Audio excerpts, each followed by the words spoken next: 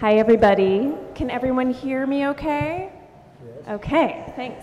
Welcome. My name is Ruby T. I'm the curator of museum education here at the Provincetown Art Association and Museum. Welcome to the Fredi, Schiff, Levin lecture series, which is graciously sponsored by the Levin family. Now in its 21st season, the lecture series honors Fredi, Schiff, Levin's legacy as a member of the Provincetown arts community by inviting artists, curators, authors, and scholars to speak at PAM. We are grateful to the Levin family for their continued support of this annual program. Thank you for joining us tonight. Tonight we welcome exhibiting artist Mira Schor in conversation with exhibiting curator Breon Dunnigan. Exhibition curator Breon Dunnigan. Mira Schor is an artist and writer based in New York and Provincetown.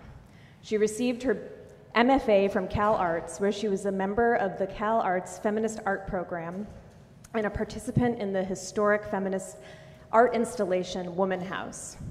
She is the author of Wet on painting, feminism, and art culture, and A Decade of Negative Thinking, essays on art, politics, and daily life, and was co-editor with fellow painter Susan B. of the journal Meaning.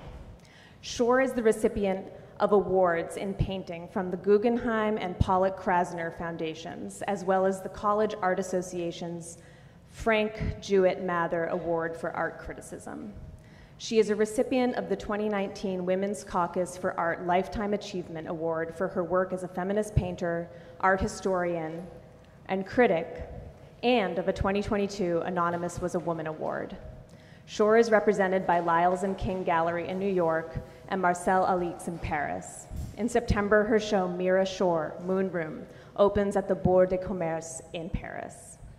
Breon Dunnigan is an artist and curator living and working on the Outer Cape. She is a member of the PAM Exhibition Committee and has curated many shows for the museum with a special interest in the art history of Provincetown and women artists. She exhibits her sculpture and prints widely throughout New England and New York. Her work can be found in several public and private collections, and her studio is in Truro. Please join me in welcoming Mira Schor with Breon Dunnigan.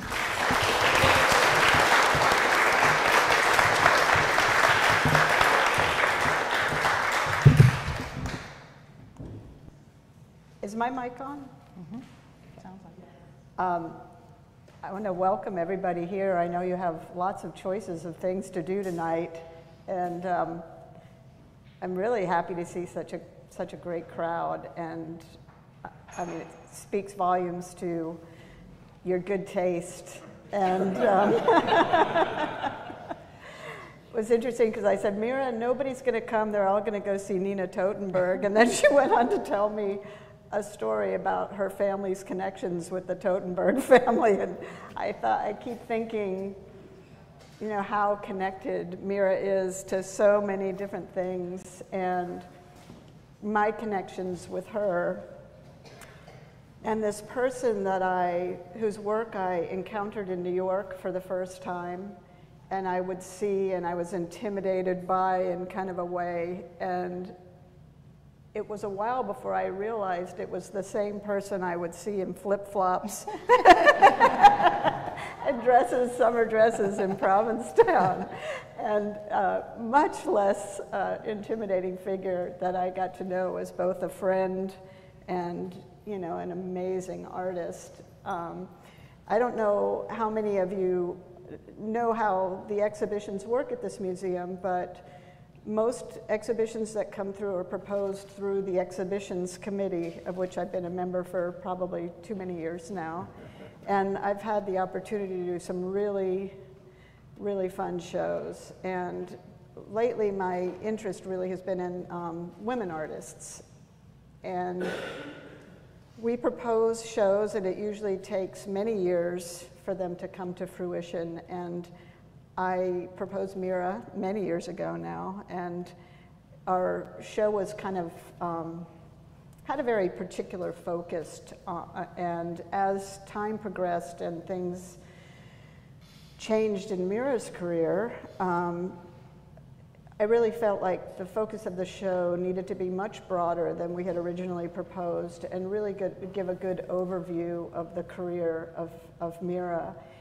And what you see in this show is artwork that Mira did, with the exception of one painting she did in Provincetown, which is, you know, I look at Mira and I think she would agree, sort of a spiritual home for her, and also some of the most productive times that she has as an artist are here in her little studio, which you'll see some pictures of, hopefully, that is just a true inspiration.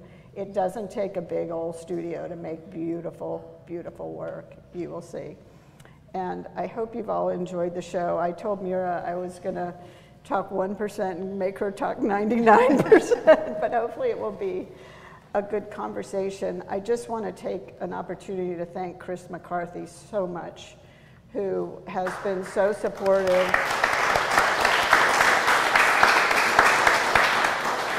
of this exhibition and given us, you know, everything we asked for, and I just want to acknowledge that with great gratitude. So. And Mira's very good at talking about her work, and hopefully we can. I'm up. So I'm going to stand just because I feel like standing gives you more energy. So thank you all for coming. It's a great audience, and thanks to Chris and to Brea. Yeah, 10 years ago, I curated a show of my parents' work. Particular body of my parents' work here at the Art Association.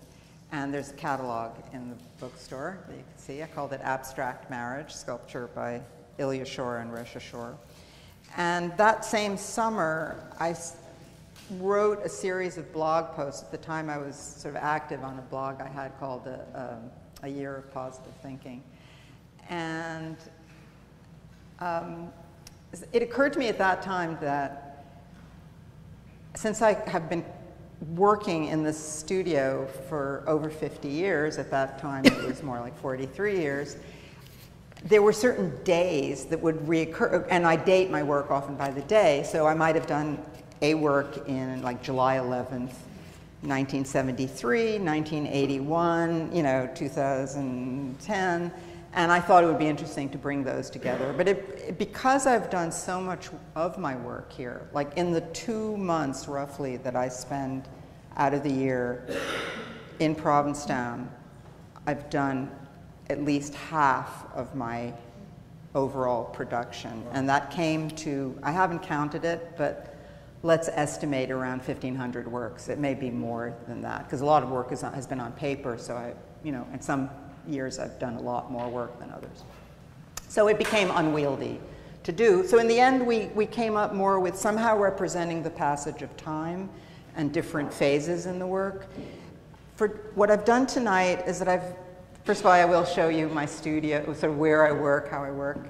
And then I put the works that are in the show in chronological order. I don't intend to talk at length about those works, but I may stop to say something. You're welcome to ask questions if you want.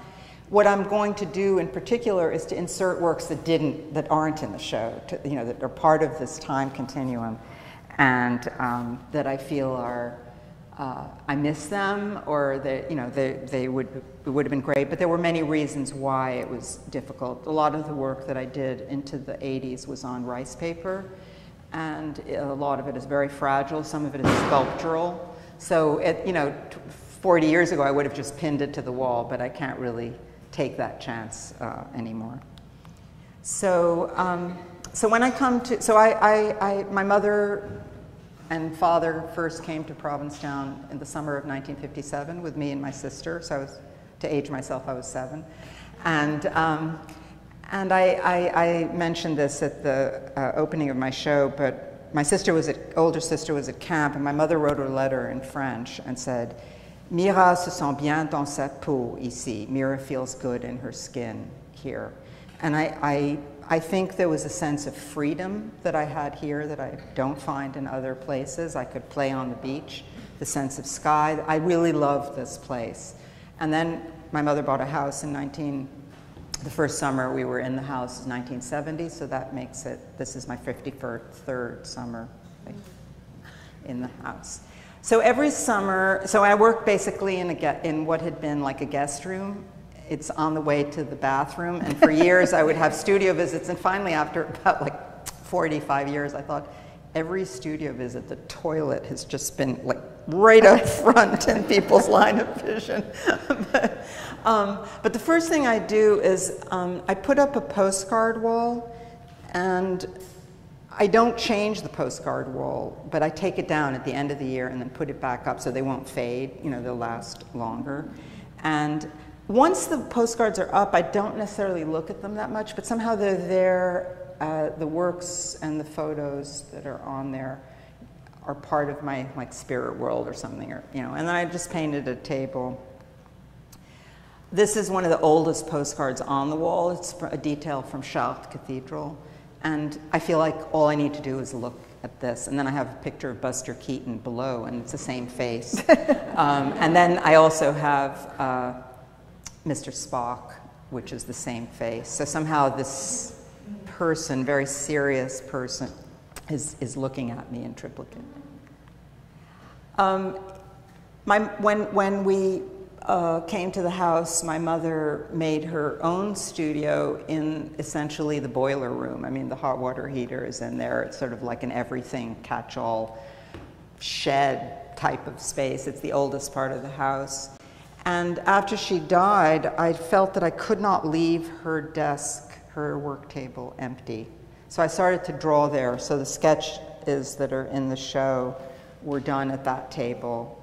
And in recent years, I've actually done a fair amount of work down there. It's incredibly cramped, but somehow I feel at home there too. So I've also put postcards up there. So in a way, I'm actually working in the whole house, but none of it is a conventional studio space. But there are other places where I do sketch. And the summer of 2019, in the fall, I was going to have a studio at the Sharpe Foundation in Brooklyn. And I applied because I thought, all right, I'm getting older. I want to try to do some very large work, a single canvas, very large work, instead of other kinds of large works I've done that are made up of smaller parts. And I needed to practice, like how do you bump up, to person-size scale. So one day I did 2 big drawings in the sand flats right in front of, sort of just off from St. Mary's at the harbor. And so you see my little feet. And I don't have the picture of the dog that came up. And I was like, okay, what are you doing?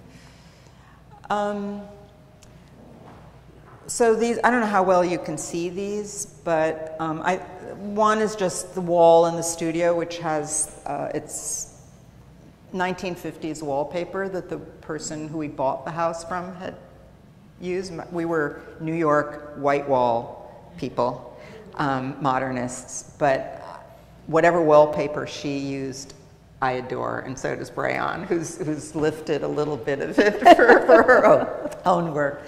And so one of the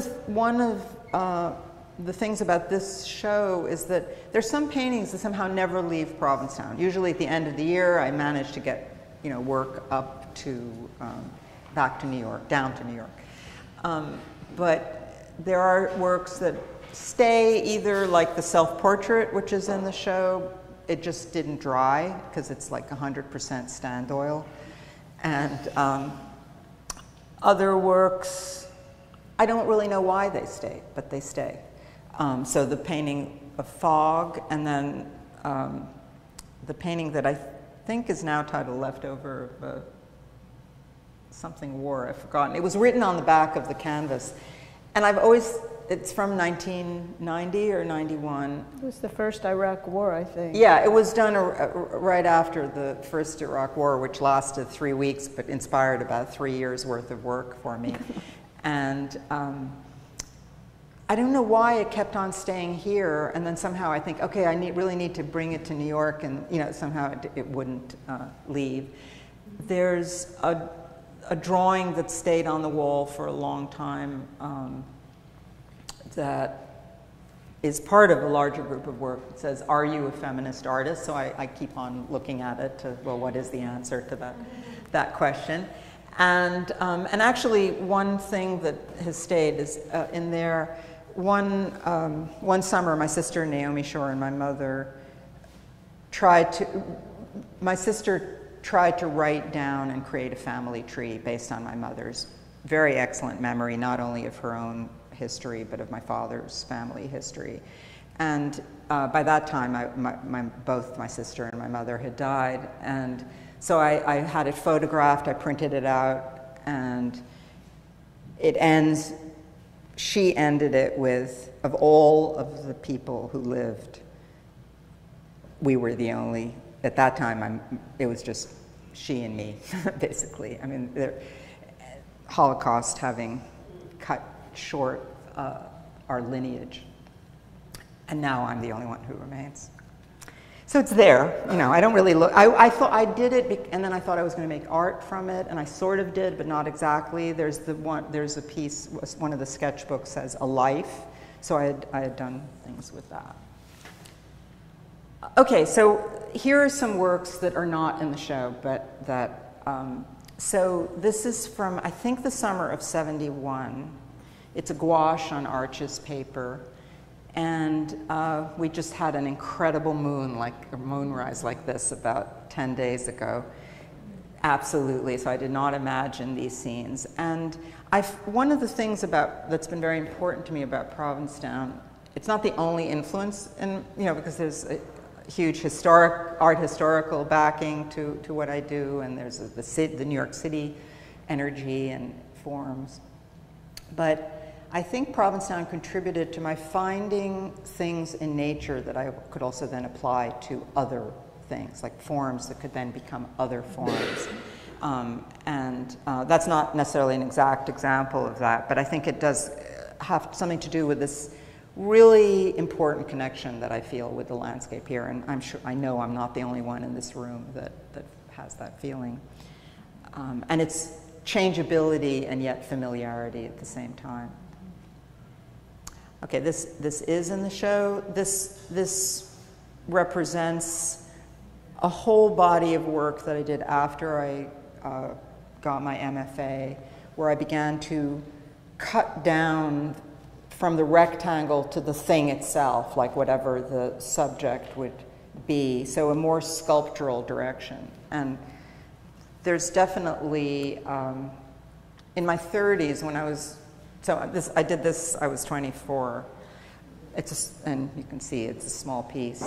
But especially at the end of my 20s and my early 30s, I felt more pressure to start defining myself to an art world that was changing. And I would think of, okay, I'm a painter for whom sculpture is at the core of my work, or I'm a sculptor who's a painter, or I'm an architect who couldn't go to architecture. Whatever it was, I feel very committed to painting, but also I feel a connection to thingness. I think that's, and I did paint, there isn't a thing painting, but I've painted the word thing. So this is also work that I was talking about it being very delicate work. So following the small dresses, in the mid-'70s, I worked primarily with rice paper, which is a very interesting material, very fragile, but actually also has quite a lot of tensile strength to it, and worked a lot with layering. And these are just two examples. You can see, again, my shell wallpaper. And most of these works are two-sided and have text on them. And the text is, because I used a material that made the paper translucent, a lot of the text is actually backwards, but you can see that there is text. Can you talk a little bit about what the significance of the dress is to you? Thank you, Bran, because I would have steamed right past that. I have notes in here saying, talk about Femininity, okay. So first of all, I did, when I went to graduate school, it was just at the beginning, or the beginning of the wave of second wave feminism, women's lib. It was like, and I decided to be in the feminist art program. I was only in the program for, one school year. Worked on Womanhouse. And I was very interested in I was interested in the notion of femininity. And maybe this is a good point to tell an anecdote where I think around this time, in the sort of early-ish 70s, I got a questionnaire. Some woman, young woman was doing sociology work, and she sent a questionnaire to women artists, and it was one of those typical psycho, tests where it's like, just check every adjective that you feel, you connect to. And of course, a lot of them were contradictory in nature. So I'm like, clicking along, going, it was sort of fun, and then I get to feminine. I stopped. And I yelled down to my mother, "Mommy, am I feminist?" I mean, no, sorry, that's an interesting little, Freudian slip.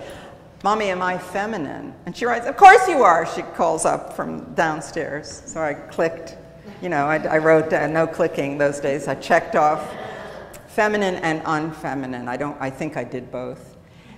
That moment is an important one because I felt it was a strange notion, and I felt that femininity was something that you could put on or take off, and the dress was a symbol of that. And so I began to do dresses without the person in it, but just the shape of the dress, and it became, it turned into these life-size dresses.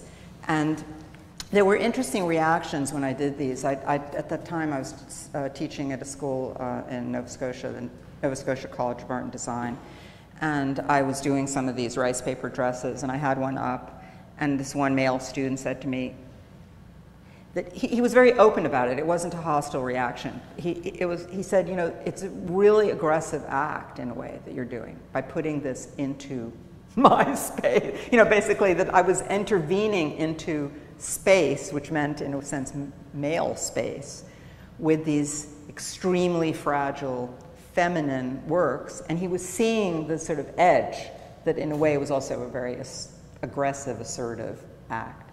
And I had other conversations around this kind of work. And there's a slight connection to my interest when I was a teenager in fashion design and in the history of fashion. And I always say that it's really lucky that a lot of the history of painting is of people wearing clothing, because I looked at a lot of books on the history of costume, which were largely populated by paintings, of people wearing incredible costumes, and that kind of got me through my teens. Another work that I would really like to have in here represents the transparency duality factor, but my gallerist from New York, Isaac Lyles, is here, and we had found a framer to do two-sided frames, and then somehow in the pandemic he disappeared into the great world, and we've never seen him since, and it's been hard. I didn't have time to do that. But what this work says is Persephone didn't want to go to hell, and you see it from both sides. So I made the rice paper with the medium that I used on it became transparent. And the language would be there. So the other thing after the dress is the language has been a very important part of my work, in and out throughout the years. When I started to do these works was the point where I don't think young people deal with this issue anymore, but when I was a kid, you want to find your own handwriting. Like, to grow up, you're going to have your own handwriting. And the moment where I had that, I thought, it's beautiful. It's pretty illegible, but it's also a beautiful visual element. And I was already interested in representing language or text, and that's when my handwriting and using my handwriting came into the picture.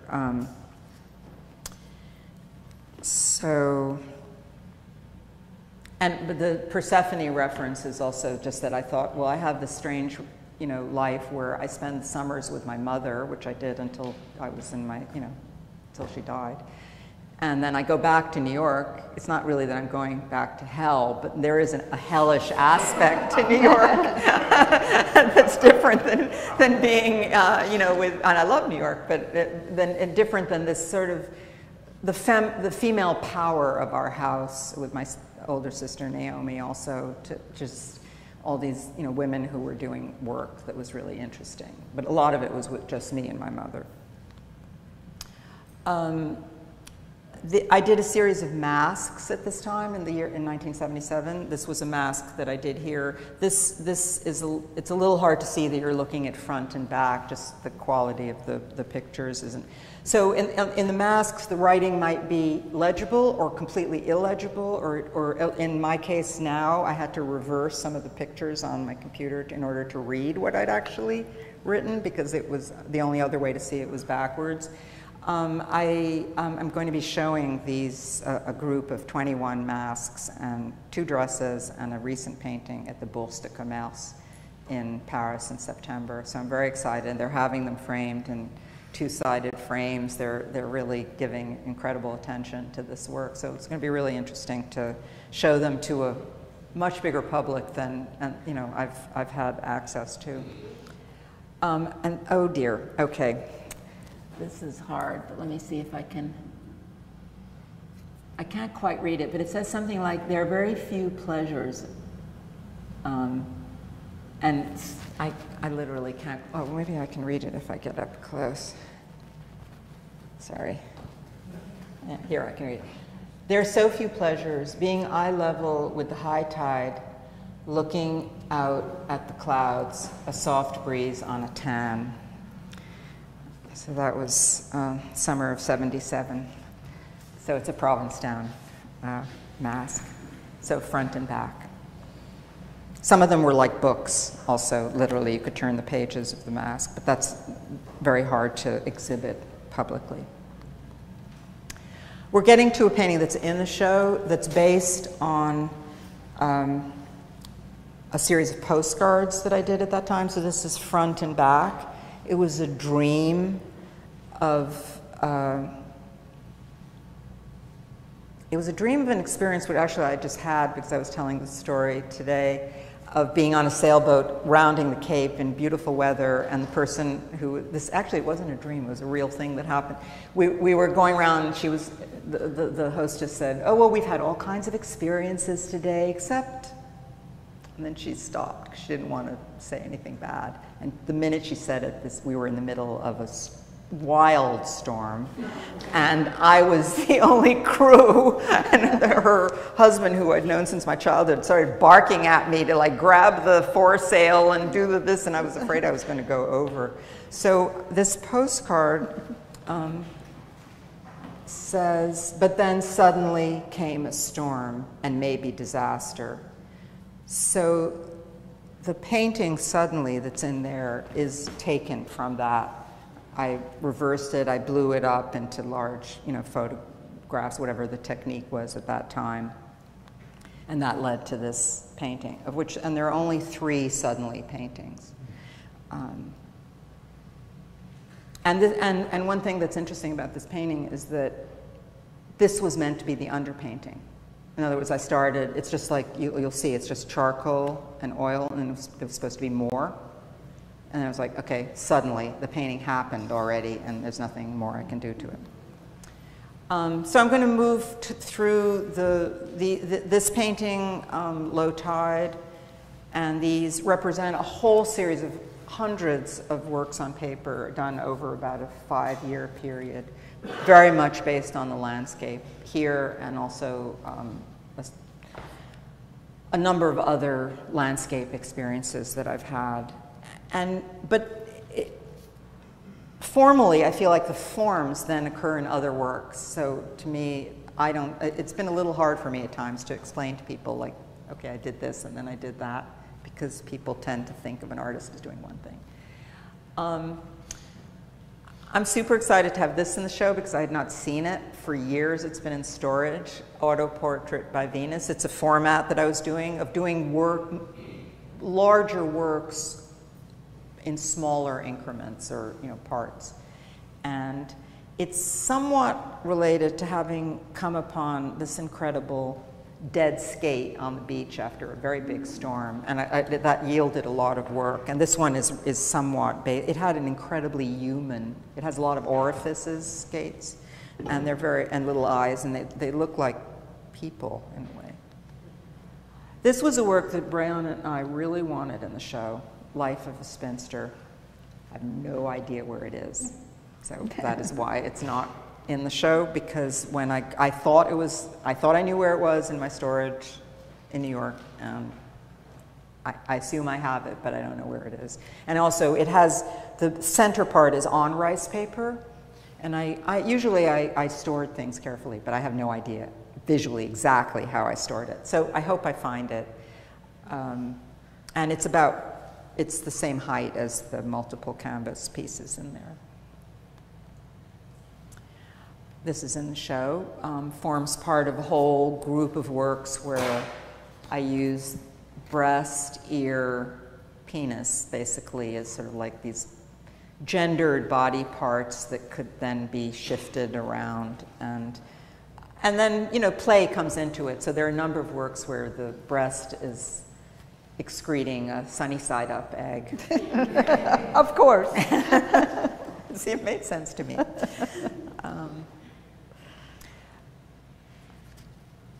And pretty much in the 90s to for about 12, 13 years, I only represented language in painting. There was no imagery, there was no landscape. And at that point, often the language, there was a whole group of works that had to do with what I actually did: writing, painting, trace, drawing. So we have a number of those in the show. Okay. And just ask you a question, because you just said in painting, were you still drawing? Yeah, I did draw during that time, and the drawings were language too. It's just like there were, once I'm doing something, that's what I'm doing, and I'm not, you know, like painting from nature or something just to relax. And these here I was interested in the idea of replicating, sort of like handmade mechanical reproduction. So in this case, I just was doing this freehand. In some cases, I would write something out just like on a piece of paper and then Xerox it. In the old days, I would do it in Xerox until I blew it up to see each letter large. And those paintings are not really represented in the show. And also, the other thing that, you know, has shifted over the years is the impact of what was happening in the art world. So I was part of the feminist movement. When I taught in Halifax, I was connected to European conceptual art that was very influential there. It's the first time I heard about Joseph Beuys. I'm not saying I understood everything, but it definitely was an influence. And in the 80s was one of the biggest transformations in culture. I think one of the most nefarious ones, and that we're living in now in a sort of fascist age, and it begins the day that Ronald Reagan was elected. But the art world also changed, and so during the 80s there was a tremendous interest in appropriation from culture, but appropriation from pop culture or things that one kind of despised rather than loved, let's say.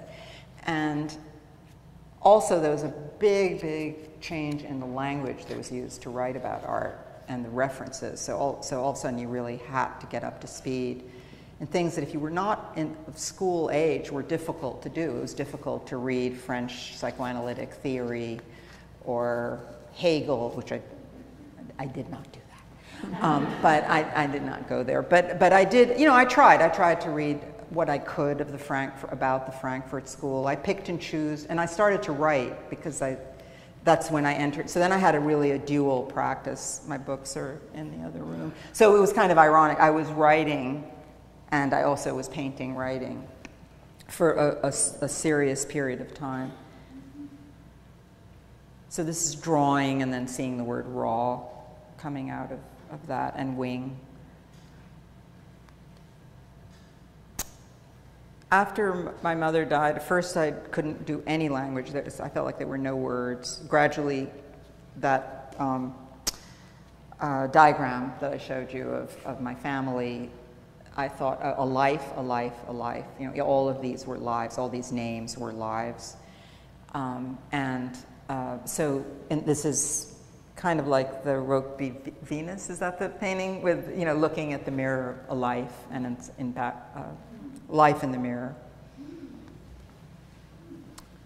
This is based on a drawing I did when I was 10, which I'm doing a lot now. I'm working with the drawings I did when I was 10. And there is this thing where kind of a medieval princess is looking at a little house on a table. So this is my house in Provincetown, symbolically, on my table.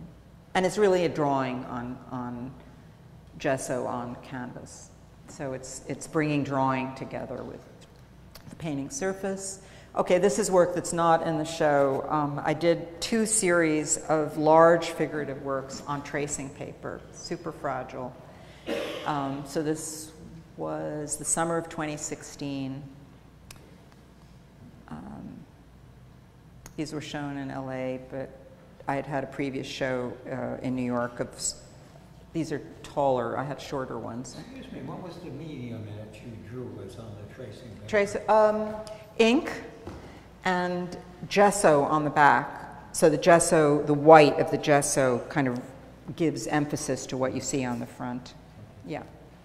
So when you did these, did you do them in your living room there? I did these in the boiler room. In the boiler room. Yeah, right. On the floor. But I put them all out at the, you know, because I would just do them and then lay them someplace else. Yeah. A friend of mine was here and took pictures of these. I think they're kind of fun. Since Trump was elected, okay, to speed up, done a lot of political work about Trump. A lot of it has not been seen, basically, like hundreds of works, plus I do these New York Times interventions. So that's what these are about. I did this after seeing Wonder Woman here in Provincetown. I actually really enjoyed it. And this is the dilemma of the artist, basically. Can you do both? Can you do both in the same place? Do you have time to do both at all? Is it actually resistance anyway? Because it's actually very hard to resist real fascisms. We're just in this intermediate phase. And that, I think, is the last of the images. So my timing was absolutely perfect. So I hope that Brown can intervene with questions. And questions. I would love it if you could just talk to us a little bit about what's going on with you right now and what's happening. You have a show coming up in Paris. Yeah, so I had a show in Paris at a gallery called Marcelle Alix last September, and I was very happy with the show because in a similar yet different way, because the scale of the gallery is fairly small. I really like the 2 women who run the gallery because they just were like, yeah, we like the work from the 70s and we like the work that you just did, and we're just putting them all together. And so it was like there was no question. I didn't have to be defensive or explain why I did one and then the other. So, anyway, the work came to the attention of the curator for the Pinot collection, and they were, you know, interested in some of the work, and then they came to visit my studio, and I didn't know what to show, really. I mean, I had to think about what are you going to show in, let's say, an hour. So I took out a number of small works from different time periods on paper, works on paper, just to have to show. And the first ones I had were the masks. And these, there was a great interest in the work. So they're showing 21 masks, with two-sided frames, so it would be a beautiful installation. Three dresses, two of which will be in amazing freestanding frames, which has always been my dream, to how they could be shown and interacted with by a viewer, safely, so the work wouldn't be in danger of just being vulnerable on the wall, unframed.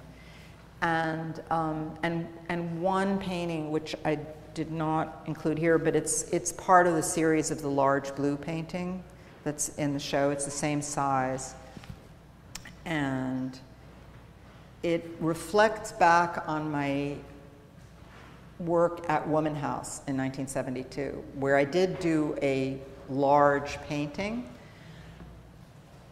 life-size. You could walk into this little room. It had been a walk-in closet, and it was called Red Moon Room, and it had moons at different sort of phases, including a red moon. And so this new painting is the older woman artist. So there I was like a young woman. I painted myself, holding my stomach and sort of thinking about periods and stuff, and pointing to the red moon. And in the painting done 2 years ago, I'm lying in bed, and I'm holding up a book that says Time Spirit, because at a certain point I thought, well, okay, I can't paint the word zeitgeist. That would be pretentious.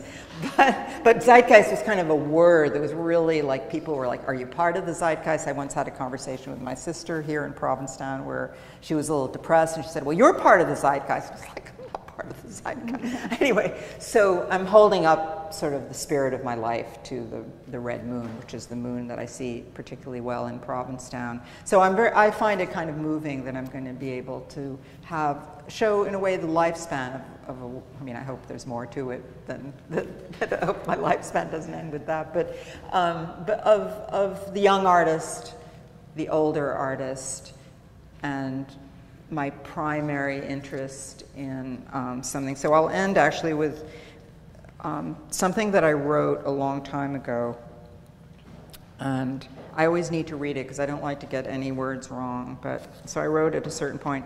My agenda for my work was established by the time I received my MFA from CalArts in 1973, having spent 1 year in the Feminist Art Program. I wanted to bring my experience of living inside a female body with a mind into high art in as intact a form as possible. In recent years, I started thinking, well, almost every feature of this, every component has drastically changed. High art, okay, that's not a good term at this point necessarily. The female body is completely our idea about, what it is, who has it, what it means is very changed. But I think the gift that I gave myself were the words "with a mind," because with a mind allowed me to age as an artist. If I had stuck, there are artists who have worked with the body, like Joan Semmel, and allowed them, and it's given them the room to age. But in a lot of cases, what's interesting to the art market, to collectors, to the world in general, is the young female body. And so the fact that when I was the young female body, what really mattered to me was that, first of all, that I was living inside a female body kind of is a weird way of thinking, don't you think? But it is a significant way that I describe myself. So it's like my question to my mother, am I feminine or not? It's like I inhabit it, I believe in it, but also it is just a shell for my being. Like a scene from Star Trek or something. There's some Star Trek things where the spirit of people goes from body to body. There's one in particular where the bodies change gender. And that for me, the mind was so important. And as a young woman, I felt that the world did not value the female mind, and that's why I was interested in language, because I felt that women were filled with language, and not just like gossip or whatever people might think that language was, but actually deep language artistic language, etc. And that was what I was trying to put into my work, and that may also reflect the fact that there are changes in my work because I am not necessarily the same person that I was when I was 21 or 31 or 40 or whatever, that it has to adapt to where I am. The work adapts to my interests, to things that happen in the world, and to the changing container for Mira Schor. So, thank you, Mira.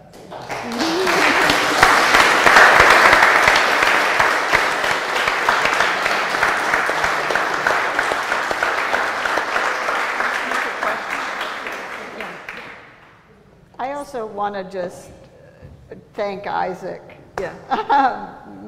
from New York, who owns Mira's gallery, for all his wonderful help getting the artwork here and supporting this exhibition. Well, I want to thank Isaac also, because as an artist, I've had a lot of ups and downs, and you know, to find somebody who's really behind your work and really has a plan for moving you out into the world gradually has been just a life-transforming experience that continues. So, so we're hoping for questions. Yeah, we have some time for questions, and if you have a question, I will bring the mic to you so that everyone can hear your question, and folks on our live stream can hear your question as well. So just let me know. I see you. Long path to Sorry for the cumbersomeness. Yeah. Yeah, I don't. Yeah.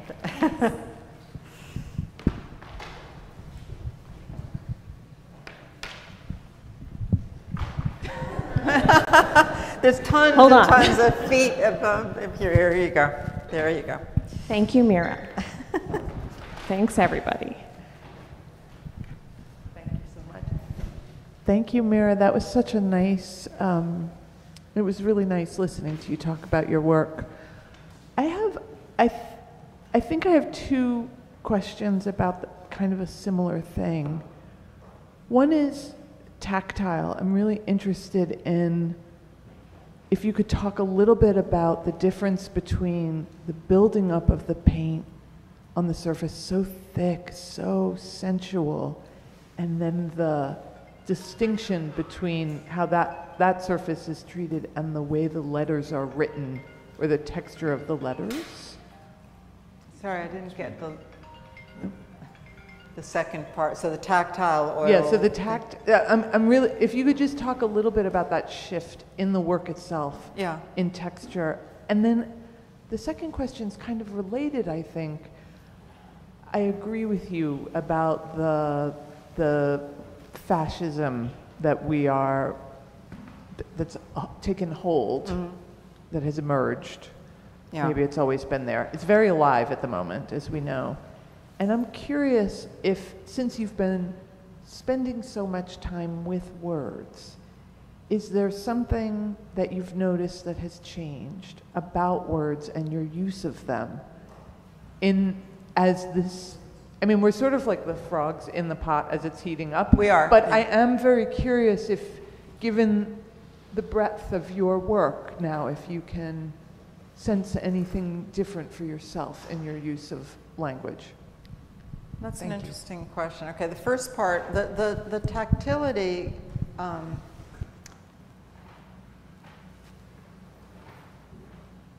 in a way, the work is always a metaphor for self, in a sense. So that's the changing self. So the fragility of the transparency of rice paper, the fact that the work was sort of there, but it was in your space, but it was it itself was very fragile and translucent, was one metaphor. And I didn't work in oil until my mid-30s. So I worked exclusively with either a pastel and dry pigment on rice paper,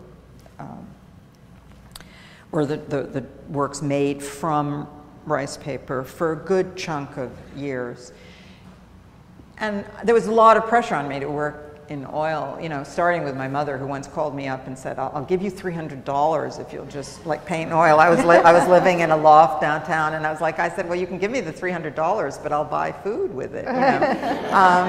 but I changed when it was the medium I needed to work with. And then the wonderful thing was then I went through all of the art history that I knew, all the works that I knew, and looked at them differently, like not what they represented or the composition or form or color, but how do you do that? You know, like go up right up to a Marsden Hartley and just like, how was that done? And then I just was crazy about oil paint. I mean, honestly, it was like just like a physical thing, and it has all these languages, you know. I mean, you can be fatty, you can be thin, you can be dry, you can be flat, you can be, you know. So I do kind of deploy the materiality depending on mood or what the subject is, like the underlying subject. And I continue to do that. So, for example, the black paintings, and this maybe makes the transition to the you know, our frog moment here, frog in boiling water moment. When Trump was elected, actually already when he was running, I just knew my life would be shortened because of him, you know, in some ways, just because he's killing us. I mean, a spectacularly evil person, you know, it's really, I mean, Milton isn't around to write about it, but I thought about a friend who had been brought up in Moscow. She lives in the States, but her childhood and early, I don't know when she left, maybe 20 or early teens, she said, you know, the thing is when you live in a kind of totalitarian regime, you actually have no public life, and in a way you have no private life either, because you cannot move really. Everything is implicated, and anything could be a danger, and so you're suffering. So I thought, well, what would be the visualization of that sense of space becoming impassable? And that's where I came up with this very thick, black, you know, wet paint, oily paint, sort of seeping in and confining language or body in. And so that, you know, I did that for a long time. Now, in terms of language, I mean, I think we're all seeing the fact that, like, words that you thought would matter, like democracy or law or, you know, I mean, just like pretty basics, or if somebody really doesn't believe, has absolutely no interest in that, and they have interest in something else, they can supersede it, you know, and then people are sheep, so they begin to, like, things that were unthinkable begin to happen. And because I am somebody who is you know, my parents, I had an interesting conversation in my elevator in New York this year with somebody said, oh, well, I told my husband that you were, you know, had a Holocaust history or family, something, and I said a Holocaust background, because I felt like I cannot, my parents were not in concentration camps, they were refugees. Everybody died except them, but they were not in concentration, and it makes a big difference, I feel. But nevertheless, on that family tree that I have, everybody who lived into the 1930s died, you know, in the war, and often we don't know where they just stopped being. And so I know that your life can be turned upside down, and that people can begin to do horrible things out of fear, you know. It's not that hard to see how. What I was brought up with actually was, my mother would tell a lot of stories about courageous people. A friend of theirs in particular, who was a Polish, ergo not Jewish, underground hero who gave his life for that. And then I would think, okay, I can't do that. I mean, I can't, you know, I don't see myself having that kind of physical courage. I think I would hide, you know, or I would give up somebody. I don't know. I mean, I don't.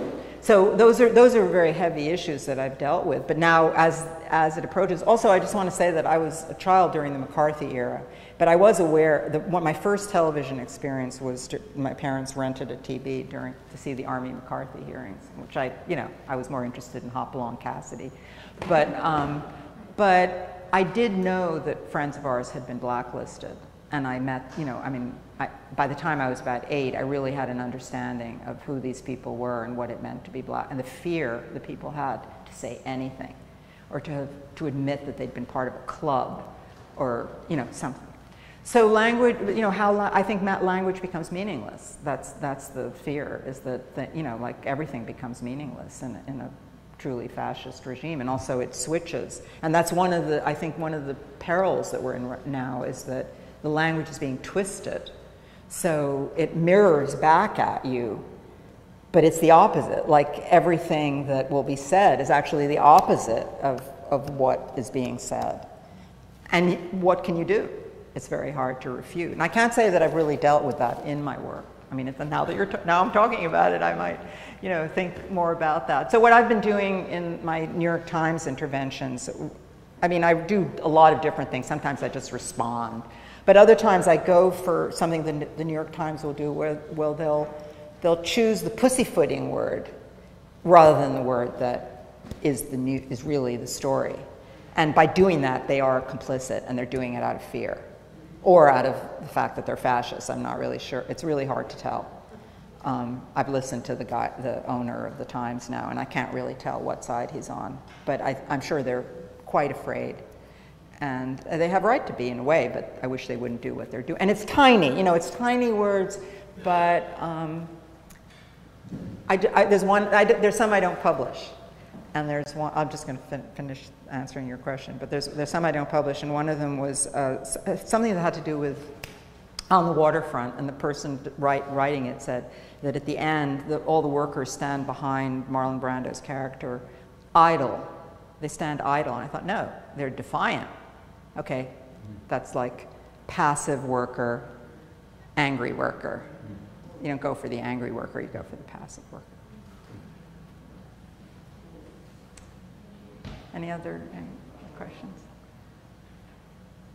Sorry, as you can see, I can just go talk and talk.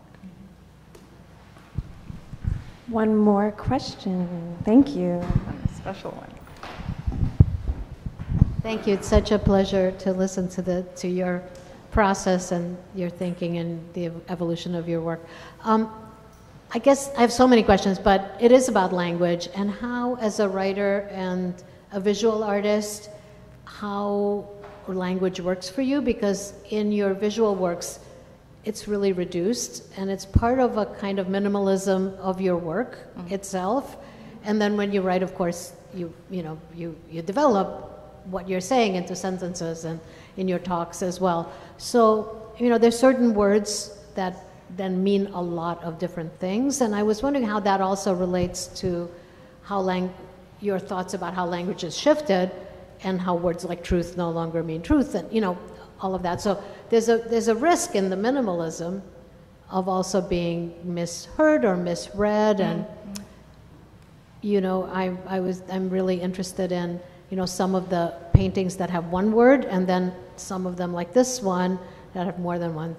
And I particularly wanted to ask you about the one that has visual pleasure and theory in it, and how those relate, and also the role of theory. Anyway, those are too many questions, but really about the reduction and the expansion when you work as a writer. When I work as a writer, I want to be as clear as possible. I mean, I want to think about what the responses might be to my argument.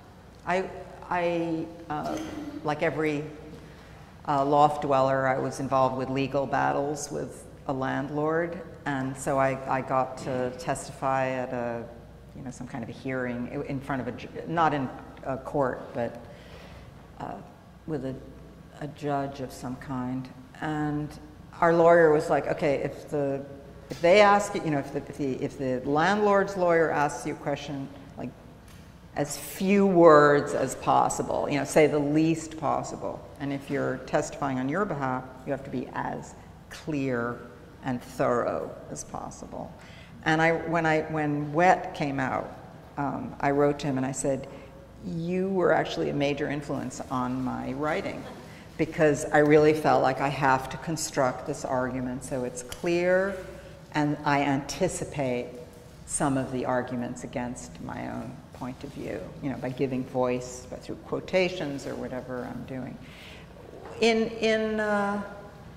Whereas in the paintings, it's more like the words really are, they sort of stand for something bigger, like for a different argument. The visual pleasure, I did, you know, because I was sort of reading all of these texts, but whatever I was reading there was a lot of big critique of visual pleasure at a certain point, whether it was the way Laura Mulvey's writings were interpreted, but later, I can't even remember what I might have been reading that summer, Nicolas Bourriaud, you know, something like just, so then a word would come to mind, you know, that would somehow, I would compress my thoughts into it. And also it's like what it looks like. But I'm not interested in how, there are some paintings that have a sentence, you know, which is more my own writing, not from, so I'm not sure, but again, I haven't painted individual word paintings that I can think of since Trump. So there's one really I consider an important painting. It's in the book that Isaac published. That's in the bookstore, where I simply wrote out in my handwriting, what kind of art will we make under fascism? And then the black is compressing in. So it's just a declarative question, basically.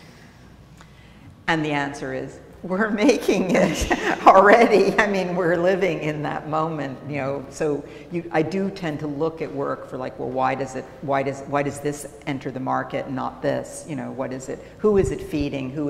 Which narrative is it feeding? It makes it difficult as an artist, actually, because then, of course, I'm in that system too. So what does it mean if something actually enters into the system? I don't know. You have to make a living, so. That's a weird place to end a talk, but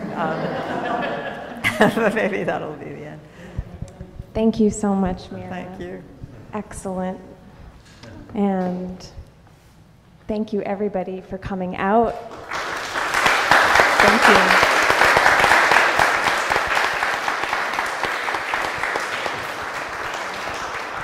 And please go look at Mira's show. Look at the show, look at my books, and thank you for coming. Thank you. That was really interesting. Thank you.